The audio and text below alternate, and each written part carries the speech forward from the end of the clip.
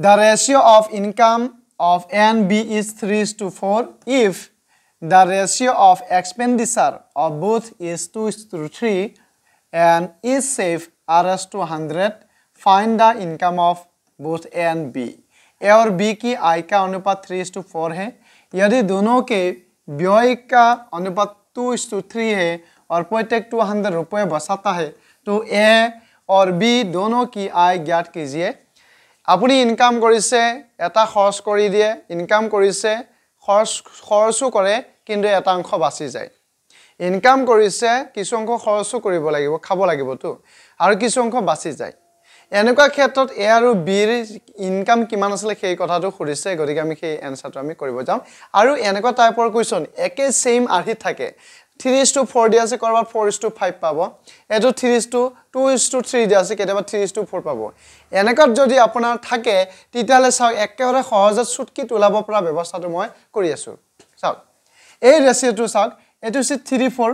এটো আছে 2:3 চাব দেই অন্য হাতে এটা বস্তু চেক কৰক এটো হল 3 এটো হল 2 3:2:4:3 3:4 2:3 2:3:3:4 2:3:3:4 কথাটো বুজিব পাৰিছে এনেকুৱা যদি থাকে তেতিয়াহলে এটা সমতুল্য মান আহিব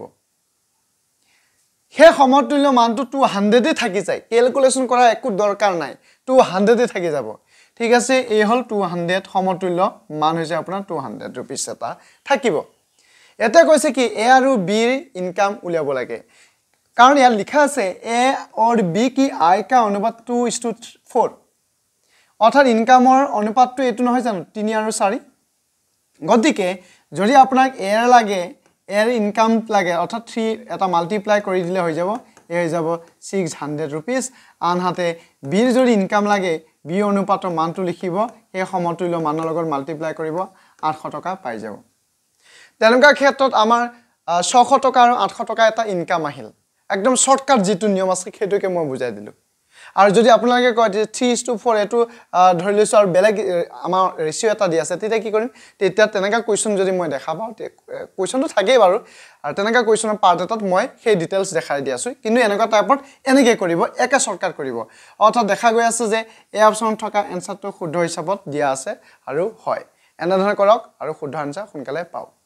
if 33% of A is equal to 55% of B then find the ratio of A and B यदि A का 33% B के 55% के बराबर है तो A और B का अनुपात ज्ञात कीजिए একেবাৰে সহজ কোৱেশ্চনৰ এনসাৰ আমি কৰিব গৈ আছো কিন্তু যদিওবা পৰীক্ষাত আমি হেতু কি কৰো উল্টা পুল্টা কৰি দিও A ৰ 33% A का means of means পূৰণ ঠিক আছে দিলু B ৰ সমান হয় B ৰ যেটো পাৰ্সেন্টেজ দিয়া আছে 55% তাৰ লগত বৰাবৰ এতে চাওক পাৰ্সেন্টেজ ইয়াতো আছে আৰু পাৰ্সেন্টেজ দিয়া আছে পাৰ্সেন্টেজ নাই বুলি এৰি দিয়ক এতিয়া এনেকুৱা এটা সংখ্যা কক যে দুই পক্ষৰ কাটিব পাৰে লেফট ৰাইট দুইটাকে কাটা যাব পাৰে হেতু আছে 11 11 তে 36 যাব আপোনাৰ 3 বা আৰু 55 ক যাব 5 ভাগ আপোনাক কি লাগে A আৰু B ৰ অনুপাত লাগে A আৰু B অনুপাত লাগে মানে A টো ঠিকে আছে এইটো B টো আনি পেলে মই তলত দি আছো ঠিক আছে এফালে থাকি গল কি অনলি এটা 5 থাকি গল কিন্তু মই ইফালে থকাটো 3 টো আছে 3 টো মই কাটাই নাই 3 টো ৰাখিছো 3 টো A লগত কি হৈছিল পূৰণ হৈছিল ইফালে আহিলে কি হ'ব হৰণ হ'ব অৰ্থাৎ যদি হৰণ হয় তলত থাকিব অৰ্থাৎ A:B মান হ'ব 5:3 5:3 মানটো কৰি দিছে এই অপচন থকা এনসাৰটো শুদ্ধ হিচাপত দি আছে একেবাৰে সংক্ষিপ্তত ইমান ক্যালকুলেশন কৰা দৰকাৰ নাই এনেকেটো কৰক একেবাৰে শুদ্ধ এনসাৰ শুদ্ধ ৰূপত একে কম সময়তে পাই যাব boy after giving away 80% of his pocket money to one companion and 6% of the remaining to an other has Rs47 left with him how much pocket money did the boy have in the beginning एक लड़के ने अपने pocket money का 80% एक साथी को और शेष का 6% एक दूसरे को देने के बाद उसके पास 47 रुपए बचे हैं शुरुआत में लड़के के पास कितने पॉकेट मनी थे ऐसा अपना हाथत এটা अमाउंट दिया আছে কিমান টকা আছে নাজানো কিন্তু সেই এমাউন্টৰ পৰা এটা অংশ দি দিলে আপনা হুছৰ কিবা এটা এমাউন্ট থাকি গল সেই এমাউন্টৰ পৰা আৰু এটা অংশ বেলেগ এটাক দিলে এনেকে দিয়াৰ পিছত আপোনাৰ হাতত কিমান টকা বাছিলে বলে 47 रुपीस বাছিল আমি নিৰ্দিষ্ট নিয়মেৰে কৰিব পাৰো কিন্তু যদি মই অপচনৰ পৰা কৰিব বিচাৰো তেতিয়ালে একেবাৰে সহজ হ'ব চাওক কি ধৰণে বুজাই দি আছো অলপ ভালদৰে বুজিব সদায় পাৰ্চেন্টেজৰ পৰা পাৰ্চেণ্টেজৰ পৰা আপোনাৰ কাৰবাক দিব বিচাৰিছে পাৰ্চেণ্টেজত কিবা ৰকমে বাঢ়ি গৈছে পাৰ্চেণ্টেজত কেনেবাকে যদি কমি গৈছে এতিয়াতো কমিছে কাৰণ মোৰ পৰা দিছো গতিকে কমিব কিন্তু পাৰ্চেণ্টেজত কমি আছে 80% দিয়া মানে 80% কমি গ'ল এনেকৈ যদি কমি যায় তেতিয়াহ'লে মই মাইনাছত লিখিব লাগিব মূল এমাউণ্টটো আপুনি দুবাৰ লিখিব অৰ্থাৎ মই এই অপশ্যনটোকে যদি ধৰি পেলাই কৰোঁ 300 টকাটোক মই দুবাৰ লিখিম চাওক এয়া হ'ল 300 টকাটো প্ৰথমবাৰ কিমান ৰুপিছ দিছিলে 80% ৰুপিছ নহয় 80% 80% মানে আপুনি বুজিছে 80/100 ওপৰতলৈ 00 কাটা গ'ল মই কাটি দিলোঁ 3 8 গুণ 24 24 আৰু এটা শূন্য 240 এই 3 আৰু 80 পূৰণ কৰিলে 240 পালে ঠিক আছে এটা 300 পৰা 240 যদি কাটা যায় নিশ্চিতভাৱে 60 টকা এটা থাকিব যেটো এমাউন্ট থাকি গ'ল তাৰ পৰা আকৌ 6% এটা আকৌ এজন বন্ধুক দিব লগা হ'ল তাৰ মানে ইয়াৰ পৰা পুনৰ বা 60 আকৌ মই মাইনাস কৰি পেলে দুবাৰ লিখিব কৈছো নহয় 6% মানে 6/100 লিখিব লাগিব ওপৰতলৈ এটা 0 কাটি দিলো ঠিক আছে 6 গুণ কিমান হ'ল 36 হ'ল মই 36 লিখিলো এই তলৰ এটা শূন্য কাটিব ৰৈ গ'ল শূন্য যদি কাটা যায় ওপৰত এটা দশমিক দিব লাগিব কাৰণ শূন্য কাটিব পৰা আৰু শূন্য নাই অৰ্থাৎ 60 পৰা যদি 3.6 ৰুপিছ আমি বি কৰি দিও তেতিয়ালে 56.4 পইচা এটা থাকি যাব 56.4 ঠিক আছে এটা আমাক এনসাৰ লাগে কিমান 47 ৰুপিছ লাগে তেতিয়ালে এটো শুদ্ধ এনসাৰ নহয় ঠিক আছে এটো কনসেপ্ট কি ক্লিয়াৰ হৈছে আমি নাজানো বাট মই এটুকো মই এবাৰ কৰি দি আছো এটা এনসাৰ ওলাব লাগিব তো ঠিক আছে 100 ৰুপিছৰ ক্ষেত্ৰটো মই দেখাই দিছো একে নিয়মেৰে 80% গতিকে 80 এনেকে মই লগাই দিলো আৰু তলৰ ওপৰ আমি দুটা 0 কাটা গলে 80 টকা এটা থাকি গল 100 পৰা 80 গুছি গলে কিমান টকা 20 টকা থাকিব চাওক 20 টকা আছে মোক খেখৰ লাগে কিমান 47 ৰুপিছ লাগে 20 টকা ওলাইছে গৈ এটো সম্ভৱ হ'ব নাই বাৰু নহব আৰু 6% টো দিব আছে ওলাই দিবই আছে ঠিক আছে মই এটো নহব বুলি গম পাই গলো 250 ৰুপিছৰ লগে গুছি আহিলো পুনৰ 250 ৰুপিছ লিখিম 80% পুনৰ বা লিখো 80% মই ডিভাইডেড 100 লিখিবই লাগিব আৰু ওপৰ তলে দুটা 0 কাটি দিলো তো 8 25 গুণ 200 হ'ব ডাইৰেক্ট হ'ব এনসাৰ 200 এৰ মই 200 মই এখিনতে লিখি দিলো 250 ৰ পৰা যদি 200 গুছি যায় তেতিয়ালে আপোনাৰ হাতত থাকিব এটা 50 টকা এটা থাকিব ইয়াৰ পৰা আকৌ কিমান পাৰ্সেন্ট লগাই দিব মাইনাস কৰিব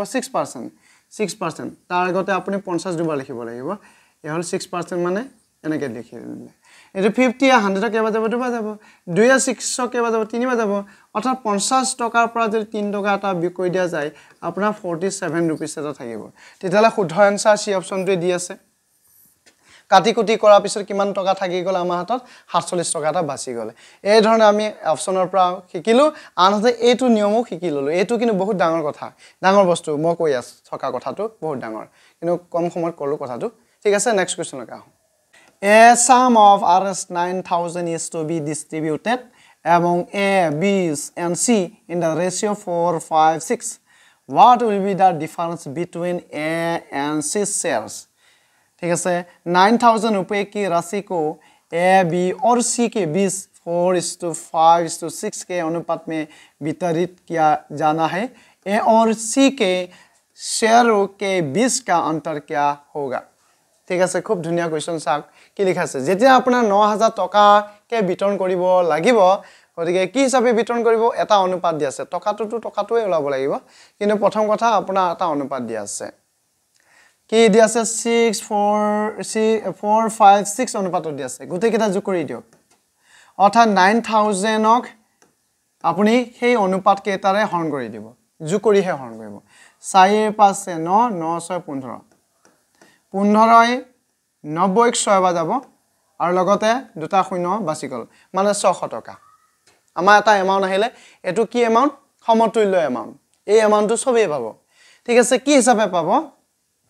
4:5:6 হিচাপত পাব কিন্তু আমাক খেকৰ কি ওলাব আছে এ আৰু সি ৰ শেয়াৰ হে ওলাব আছে মাজৰ ডিফাৰেন্স হে ওলাব আছে গতিকে এ আৰু আমি সি কাম হে কৰিম এ কিমান 4 যদি মাল্টিপ্লাই কৰি দিয়া যায় 2400 পাম আনহাতে সি কিমান সি টো চাও সি টো কিমান 6 দি আছে বি টো নালাগে অৰ্থাৎ আমি যদি 6 পূৰণ কৰি দিও 3600 পাম 3600 ইহত দুটাৰ মাজত এটো হৈছে এ ৰ শেয়াৰ এটো হৈছে বি ৰ শেয়াৰ ইহতৰ মাজৰ ডিফাৰেন্স কিমান টকা আহিব অৰ্থাৎ 3600 ৰ পৰা 2400 টকা বি কৰি দিও হেতুকে আহি যাব মানে হেতু আহিব হৈ যাব গৈ কিমান 1200 টকা 1200 টকা এটা আমাৰ ডিফাৰেন্স আহিল সেই 1200 টকা হিচাপত বি অপচন থকা এনসাৰটো শুদ্ধ হিচাপত আহিব আৰু শুদ্ধ হয় এনে ধৰণৰ কোৱেশ্চন বিলাকৰ এনসাৰ এনেকৈ হয় A is to B 1:2 B is to C 3:2 and C is to D 1:3 find A B C D মানে ৰেশিও দিয়া আছে গটে কেটা মই A B C বুলি কলো আৰু কেতিয়াবা A B C লৈকে থাকে এতিয়া আমাৰ D লৈকে দিয়া আছে D লৈকে থাকক E লৈকে থাকক Z লৈকে থাকক একো কথা নাই আমি ধুনিয়াকে কৰিব পাৰিম ইয়াক A is to B বুলি দিয়া যেটো মান দিছে তাক মই ফ্ৰেকশনত দি লম ভগ্নাংশত দি লৈছো এনেকে ভাল মানে এনেকে কৰি ললে দুবাৰ দুবাৰ লিখিব নালাগে পৰীক্ষাটো এবাৰতে হৈ যায় B is to C দি আছে মানে B/C A হৈছে 3/2 হিচাপ দি আছে আকৌ C is to D দি আছে মই তাক লিখিম C/D লিখা আছে 1:3 মানে 1/3 ইয়াক এতিয়া আমি কৰিব লগা কথাটো এনেকা হ'ব ধুনিয়াকে কৰিব পাৰিম চাও কেনেকে কৰিম মই একেলা অলপ নাকি গেল দীঘল কৰি লৈছো নাকি বুলি কৈছো ঠিক আছে চাও তো কোনটো আখৰ ডাবল হৈ আছে দেখা গৈ আছে যে B আখৰটো ডাবল হৈছে C আখৰটো ডাবল হৈছে প্ৰথম কথা C লৈকে না যাব যেটো প্ৰথমতে পাইছে ৰেশিওত B আখৰটো ডাবল সেই আখৰটোক মিলাব চেষ্টা কৰক ইয়াৰ চাওক এটো B আখৰটো দি আছে 2 এটো B আখৰটো মান দি আছে 3 এই 3 টো ইয়াত দিয়ক এটো 2 ইয়াত দিয়ক ঠিক আছে 3 টো মই ইয়াত দিলু এটো 2 টো ইয়াত দিলু এতিয়া কথাটো হৈছে কি এটো B ত আমাৰ 2 দিলে নহব C টো দিব লাগিব তলটো দিব লাগিব মিলাব লাগিব 3 তলত দিলে নহব ওপৰটো দিব লাগিব তাৰ মানে এটো এনসাৰ পালোগৈ 3 2 3 গুণ 6 তলত পালো ঠিক আছে তেনেকে ইয়াত পালোগৈ 3 গুণ 6 আৰু তলত পালো 2 গুণ 4 এতিয়া মিলাব পৰাকে C লৈকে আহো C কি মিলি আছে চাই লওক C টো মিলাই নাই C ভ্যালুটো পালো ইয়াত 4 ইয়াত কিন্তু C ভ্যালুটো পালোগৈ 1 তাৰ মানে এই 1 টো মই ঠিক ইয়াত লৈ যাও এই 4 টো আকৌ ইয়াত আনিম 4 টো উপৰ দিলে নহব তলটো দিব লাগিব অৰ্থাৎ ইয়াত যে 1 টো তলৰ সে তল আমি উপৰটো দিব লাগিব এখিনি ক্যালকুলেশন আহিব 6 এটো আহি গল 4 ঠিক আছে এটো ক্যালকুলেশন আহি গল এটো 4 তলত আহি গল কিমান 12 3 4 12 12 আহি গল আমাৰ A B C D লৈকে অনুপাত ওলাব আছে A B C D লৈকে আমাৰ অনুপাত দিয়া ওলাব লাগে গতিকে একেবাৰে সিম্পলি আমাৰ আনসাৰ হৈ যাব এটো হৈছে A ভ্যালু কিমান 3 তো B ভ্যালু কোনটো 6 এটো হৈছে 6 B ভ্যালু দুবাৰ হৈ গল মানে সেম হৈ গল এটা সেম বনাব কাৰণে তো ইমানখিনি কৰিলো এটো 6 দুবাৰ নিলিখিব তাছত এটো হল C ভ্যালু কিমান 4 এটা C ভ্যালু দুবাৰ হৈ গল ডাবল আছে কিন্তু এটো দি আছে দুবাৰ নিলিখিব এবাৰ লিখিলে হৈ যাব আৰু লাষ্ট টাইম কিমান লিখিব D ভ্যালুটো লিখিব অৰ্থাৎ 3 6 4 12 হয় হ'ব আপোনাৰ শুদ্ধ আনসাৰ 3 6 4 12 কোড দিয়া আছে 3 6 4 12 এই অপচনত থকা আনসাৰটো শুদ্ধ হিচাপত দিয়া আছে এনে ধৰণৰ কোৱেশ্চন কিন্তু আহিয়ে থাকে একদম সাৱধান হৈ থাকিব আৰু এবাৰ অলপ শিকি গলে কি অসুবিধা আছে শিকি থাকিব সদায় শিকিব ঠিক আছে বন্ধুসকল আজি আমাৰ এই ভিডিওটো ইমানলৈকে আছিল সবাই বহুত ধন্যবাদ নেক্সট পাৰ্টৰ কাৰণে অপেক্ষা কৰক ধন্যবাদ